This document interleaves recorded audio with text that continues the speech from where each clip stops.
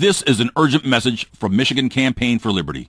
This Thursday, Michigan House Republican leadership is working with President Obama to force a big government expansion of Medicaid on Michigan citizens. It's no secret that our federal government is out of money. When they decide they cannot afford this expansion, the massive cost will drop directly on you and onto the backs of your children and grandchildren. Please call area code 517-373-0135. That's area code 517-373-0135 to talk to your state representative and demand that they oppose the expansion of Medicaid and the implementation of Obamacare. Thank you.